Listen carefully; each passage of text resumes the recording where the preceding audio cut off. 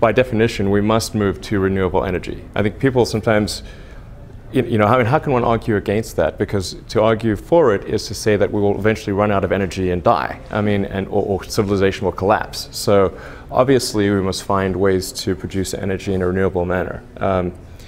The question is just how hard we should try, what pace we should go at it. And I think logically we should go as fast as we can because since we know we have to get there eventually, it's better to get to a renewable future, a sustainable future sooner rather than later, get there before we do the environmental damage, not after. And even if one could say that, well, maybe there isn't that much environmental damage, to play the devil's advocate, maybe the environmental damage, maybe it won't be that bad.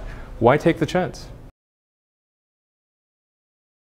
Now, a lot of people would say, well, solar, can that really provide the energy that we need? But a lot of people don't perhaps appreciate that solar energy is already the source of the vast majority of Earth's energy. Without solar power, we would be a frozen ice ball at about 3 or 4 degrees above absolute zero.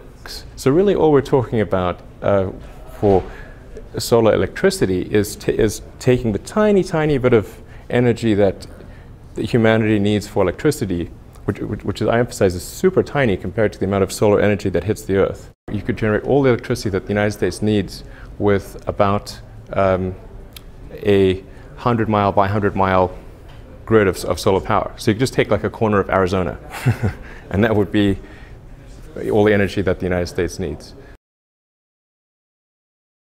I think the important thing to bear in mind with batteries is there really is no material shortage. The Earth's crust has essentially an infinite amount of metal as far as humanity is concerned. We have barely scratched the surface of the metal resource availability of the Earth's crust. And this is a very fundamentally different thing from mining coal or oil, or because metal is recycled. So once you have enough metal to support a given size of industry, then it just keeps going in a recycling process. I mean, there may be a small amount that exits the recycling process, but it's quite a small amount. So for lithium-ion battery packs, in the case of Tesla, the cathode, which is made of nickel, cobalt, and aluminum, is the most expensive part of the cell. The anode is made of carbon, and then there's a thin steel shell around the cell. So really the only part of that is remotely scarce, and only slightly so, is cobalt. And that's why we moved from a pure cobalt cathode to nickel, cobalt, aluminum cathode, which uses only about 1/4 as much cobalt. But there's as much nickel as you could possibly want, certainly as much as aluminum as you'd need, no shortage of steel, and the cobalt it's expensive, but there's certainly plenty available to support all the world's needs.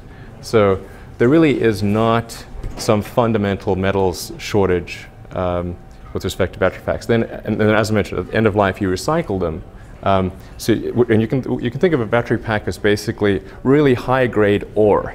It's much more efficient to recycle a battery pack, which has essentially very high concentrations of nickel, cobalt, and aluminum, than it is to mine rock, which has a very low concentration. So it's at end of life, a lithium-ion battery pack has still about 10 to 20% of its value as a recycling item. So you definitely it pays to recycle.